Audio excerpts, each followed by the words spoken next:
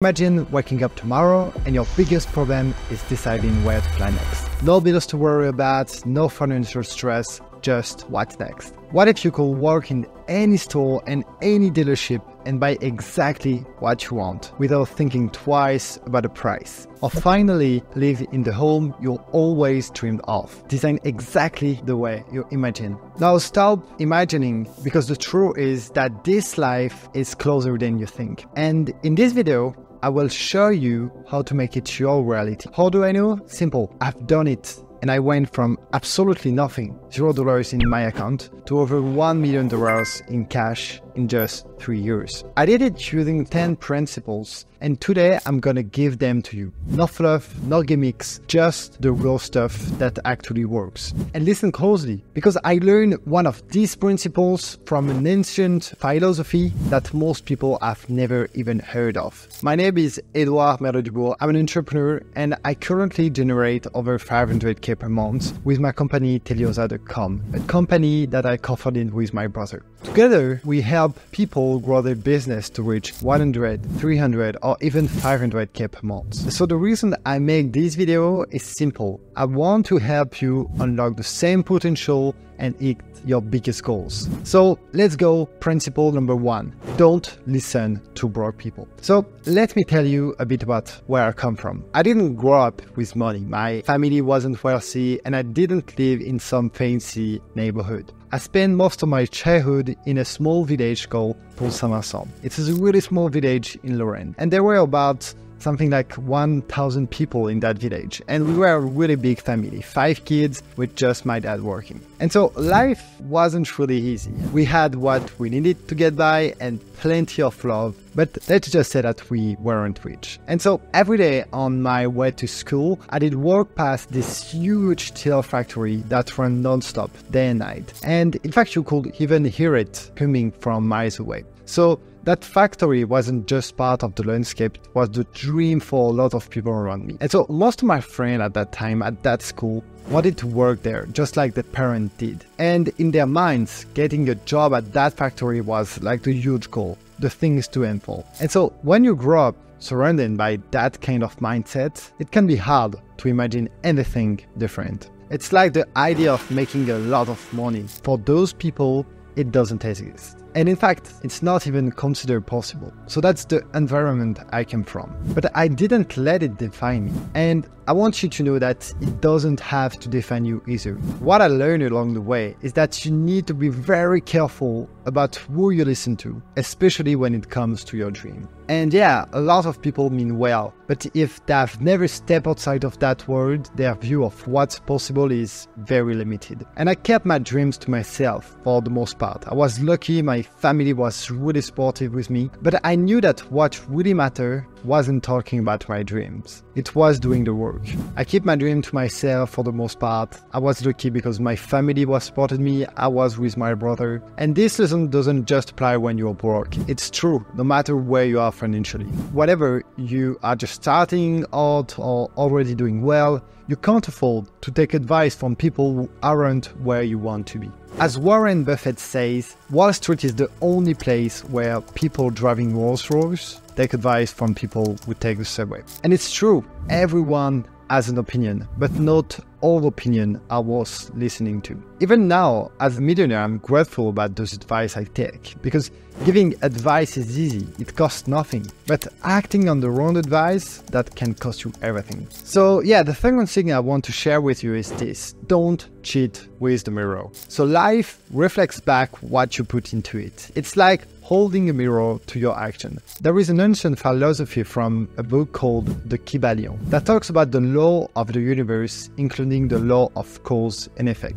And simply put, everything you do creates a ripple that comes back to you. And so good actions leads to good outcomes, but bad actions, they will come back to bite you eventually. For example, if you judge others harshly, you will end up trapped in the fear of being judged. If you don't invest in yourself, no one else will invest in you either. And if you hesitate when making decisions, others will hesitate to do business with you. I learned this the hard way. When I first started, I noticed that I needed people to act fast and commit when we work together. But I realized something important. If I wanted them to be decisive, I had to lead by example. I had to make decisions quickly and clearly myself. Either yes or no. No maybes, no hesitation. And once I did that, I noticed people started responding the same way with me. And so this applied to money too. If you want clients who pay on time, you need to pay others on time. I had a student, for example, who was struggling to collect payment from his own clients. And so when we dug into it, we found that he wasn't paying his bill on the time either. And so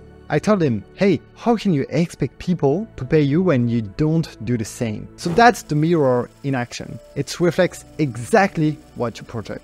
And it's not just about the big things. Small habits matter too. I never ask for refunds because I don't want my clients asking for one. I always prefer to pay in full because that's the kind of energy I want to attract in return. And when I work with someone, I do my best to be their ideal clients. Whatever that means, paying early or leaving a great testimonial. Here is an example. I recently worked with a really good coach who was just starting out, but was great at what he did.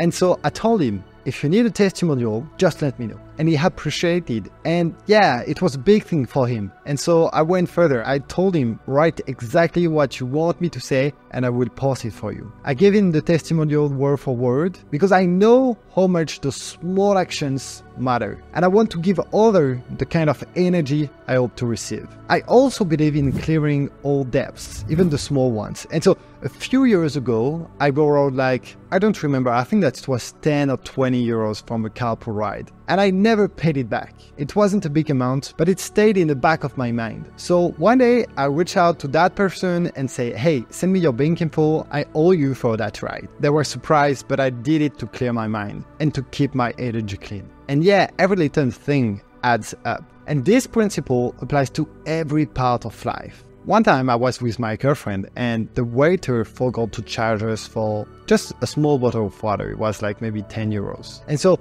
my girlfriend said, let's just leave it. But I told her, no, that's not right. The waiter might not notice, but the universe does. So I told the waiter and he offered me the water. If I cheat over small things, bigger problem will eventually show up in my life. That's just how the mirror works. What you put out comes right back to you. You can't expect the mirror to smile if you don't smile first. If you want your life to change, you have to change the way you see yourself and how you act. That was one of the hardest lessons for me to learn. But once I did, everything started to change. So the third principle is what I call the latency period. And so here is the thing. When you start working on yourself and making changes, you won't see results right away. There is always a delay between the moment you change and the moment things shift in your reality. And that's the tricky part because it takes time for everything to catch up. Now, maybe if you are a yogi, someone mastering the law of the universe and quantum reality, you did see result instantly.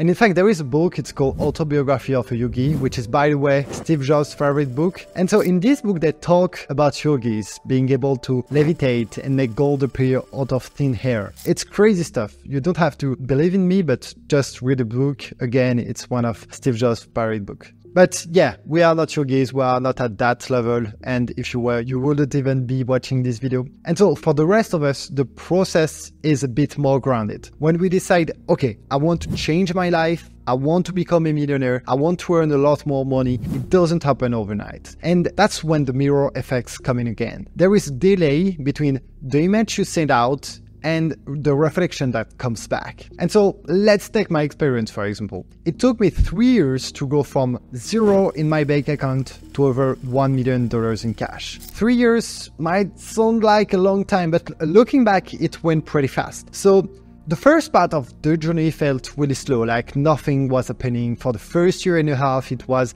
0, 0, 0, 0. Then suddenly things accelerated. And that's how it works. There is always a lag time. How long it takes depends on where you are starting from and where you're trying to go. Let's say that you are almost a billionaire and you just need that last million to hit a billion. The shift will probably happen fast. But if you are starting from zero and aiming for a billion, that's going to take a longer time. The timeline is different from everyone. And so the key is to not give in during the latency period. If I had quit at any point during those 3 years, I wouldn't be where I am today. You have to trust the process, even when it feels like nothing is happening. The truth is, we are the one creating our reality. We are the source of the outcome you want. But there is always a lag between the work you put in and the result you see. Now, the fifth point, and one of the most important, is this: you have to rework your belief.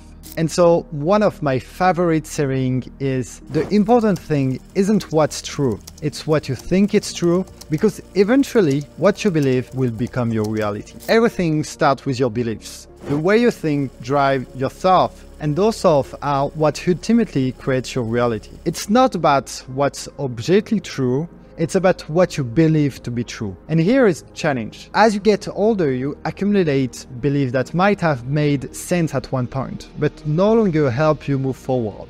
And so, for example, as I'm approaching 25, my beliefs about money were completely different from those of my younger brother who was 17. He didn't have to unlearn all the unhelpful beliefs I did pick up from years of working and being around people with limiting mindsets. And at that time, I was working hard and earning about like 3K a month. And I just couldn't picture myself making 100K a year. It felt completely out of my reach. I had to rework my beliefs and convince myself that making a lot of money didn't have to mean burning out or sacrificing my well-being. There is an old mindset that says money only comes through hard work. But that beliefs come from the experience of manual laborers. If you ask a billionaire how they earn their wealth, some might say it takes effort, of course, but you will notice many are healthier and less stressed than people who work twice as hard for far less. The truth is, working harder doesn't guarantee earning more. I know plenty of people work incredibly hard and still struggle to make ends meet.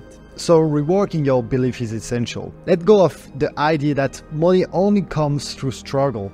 Yes, effort matters, of course, but it's not the only path. You need to believe that making money can be simple, sustainable, and aligned with a healthy lifestyle. Once you change those beliefs, your reality will shift to match them. The sixth point is this: you need to change your identity. This was a game changer for me. Earlier, I mentioned how everything starts with your thoughts and beliefs. And it's a form of mental reprogramming. But what I've learned is that reprogramming isn't just about changing how you think. It's about changing how you see yourself. And a lot of beliefs we carry come from our families, friends, and environment. There is one reason why kids with wealthy parents often grow up to be wealthy themselves. They don't think being rich is complicated. But for someone from a lower social class, it's much harder because it requires a shift in identity. I didn't just work on changing my mindset. I changed my physical identity too. I got rid of all my old clothes, put them in garbage bags, and went to Zara, where I spent $200 on a new wardrobe. I think that act alone gave me a fresh start and helped me step into a new version of myself. This identity shifts weren't just cosmetic.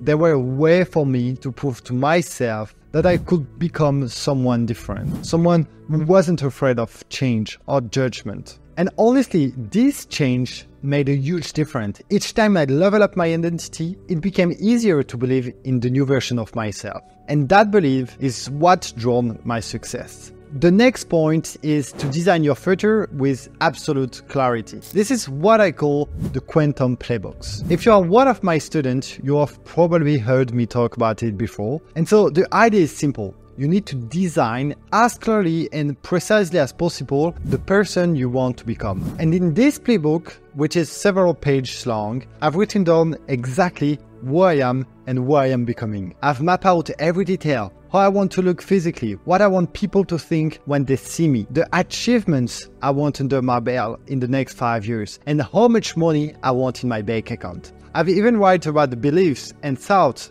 I want to embody. The goal is to be as specific as possible. I even wrote a personal manifesto. Think of it as a wiki page. Who is Edouard Merle-Dubourg? In this manifesto, I describe who I am, what I've achieved by the end of my life, and the story of how I got there. It's a bit like making yourself like a legend, making my story feel epic and meaningful. I've added little pictures to represent each step. I started with the kid from the village, then wrote down the milestone I want to reach. He did this, then that, then achieved this, and so on. But here is the thing. It's not just about doing this exercise once. What really matters is coming back consistently. I always keep my playbook right next to me because I use it every day. I review it at least once a week to stay aligned with my goal. And to be honest, I've even taken it a step further and created what I call mind movies. Basically, I made a short film of my vision. It's easier to watch than reading all the pages. I watch it every day to stay motivated and focused. Right now, I'm making 500k a month, some months even 600. And watching that vision regularly keeps me on track to achieve even more. The funny thing is, I know people who are just getting started, maybe making 100k, 200k, and I can tell they haven't fully embraced this process yet. But here is the truth. Even beginners use tools like this to stay sharp. It doesn't matter where you are on your journey. These habits are what keep you going. And so in my playbook, I also use images of people who really inspire me. Einstein, Leonardo da Vinci, Alexander the Great, Platon, Napoleon Bonaparte, Hermes, Tesla, and Michelangelo. I don't just admire their achievements, I try to absorb their energy, or at least the image I have of them, and let that fuel the new version of myself I'm creating. The 8th point is track everything for clarity. You can't improve what you don't measure. And if you want to create self-awareness and build new habits, you have to track them. Otherwise, it's easy to lose track of what you are doing and how often you are doing it.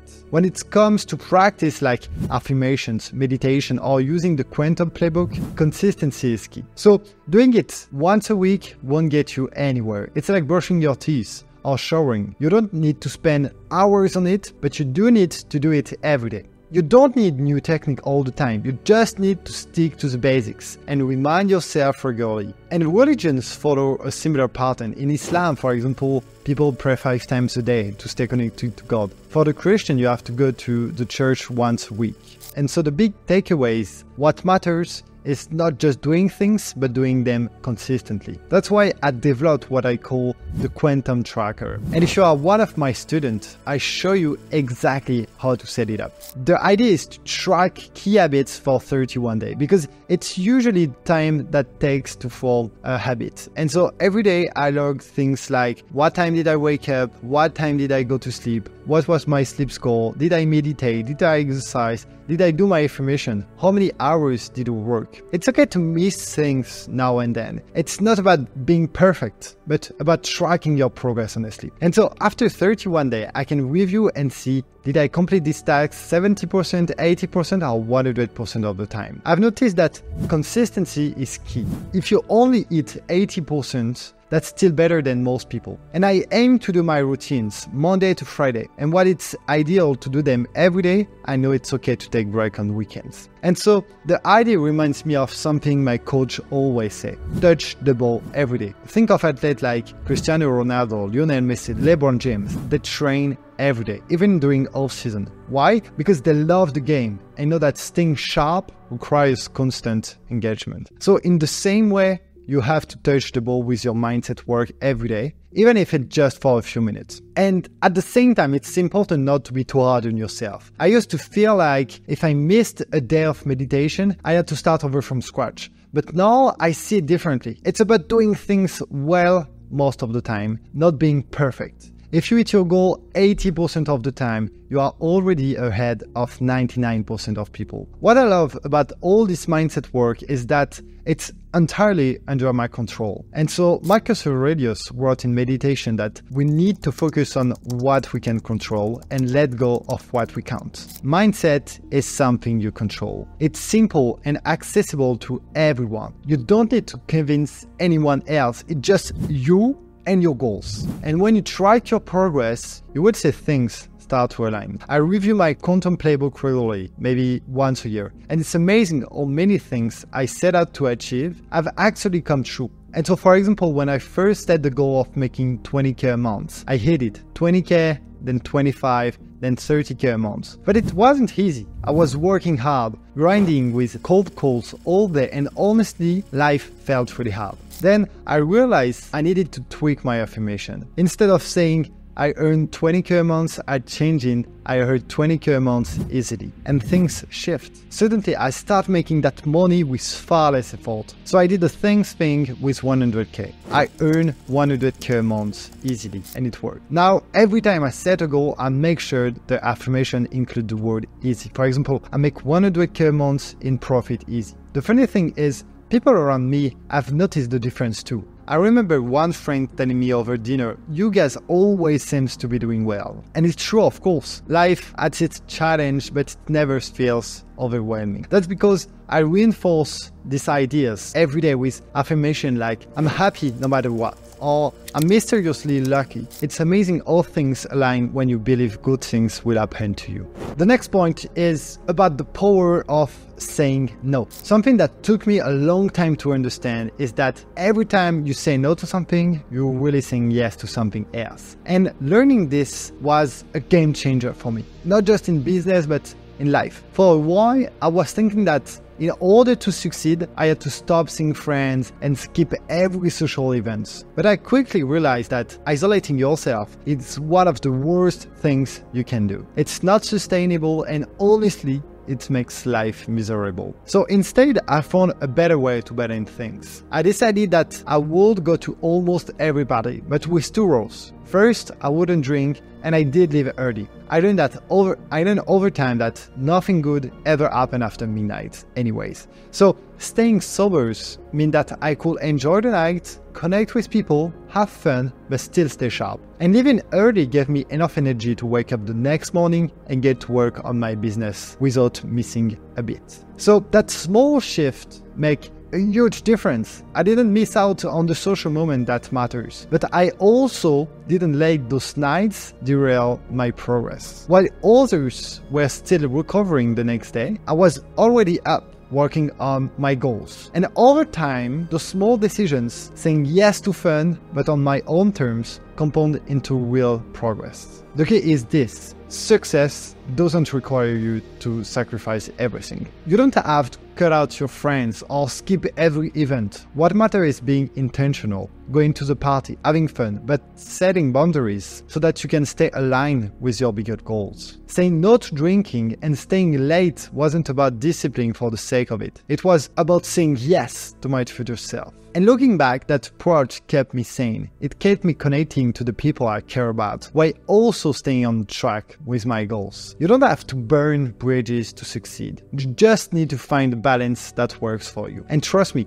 once you realize that nothing good happens after midnight, saying no becomes a whole lot easier. The final principle I want to share is this: stop comparing yourself to others and stay in your lane. It's so easy to look around and think that everyone else is ahead of you. I used to fall into this trap all the time, especially when I first started my business. I did scroll through social media, seeing people celebrating big wins and feel like I wasn't doing enough. And they are crushing it all. And they are crushing it, but I'm not. I don't understand. But here's what I realized. Comparing yourself is a recipe for misery. It's like running a marathon, but constantly looking at the runners next to you. You will either trip yourself up or exhaust yourself trying to keep their pace. And so everyone's journey is different, and success isn't a race. What really matters is that you focus on your own progress and stay in your lane. I will give you an example from my own life. So back when I was starting out, I had a friend in a really similar business, and it seemed to me growing much faster than I was. And so every time I saw him post a win online,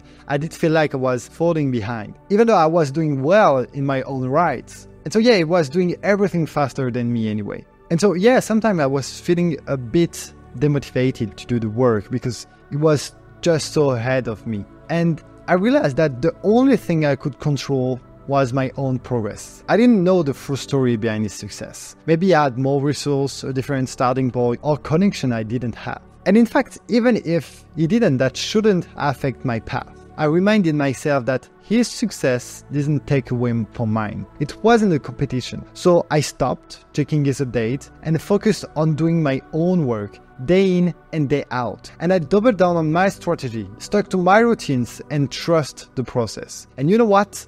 Over time, things started to click for me. It didn't happen overnight, but when I looked back, I realized how far I had come just by staying in my lane. So the truth is you can't win someone else's race. You can only win your own. And so comparing yourself to others is just a waste of energy. Focus on your growth, your goals, and your unique path. The only person I'm always comparing to myself is the version of me from a year before. And so every time you catch yourself thinking, I should be further along, remind yourself you are exactly where you need to be. Success doesn't happen at the same speed for everyone, and that's okay. What matters is that you are making progress, step by step, at your own pace. So if you take one thing away from this video, let it be this. Stay in your lane, focus on your journey, and trust that everything will come together when the time is right. And so if you like that mindset video, I'm preparing another one where I explain exactly how I scale my business from 0 to 500K. So subscribe and see you soon.